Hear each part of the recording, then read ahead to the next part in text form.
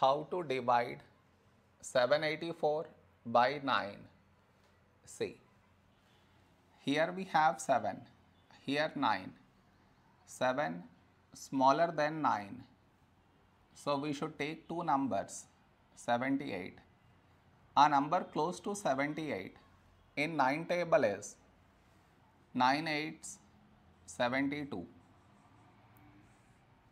Now we should subtract, we get 6. After this, bring down the beside number.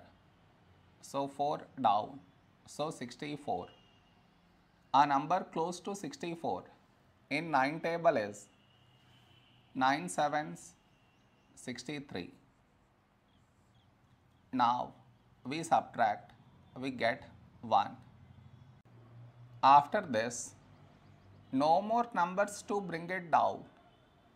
So what we do is, we put dot, take 0. So 10. A number close to 10 in 9 table is 9 1s 9. Now we subtract, we get 1.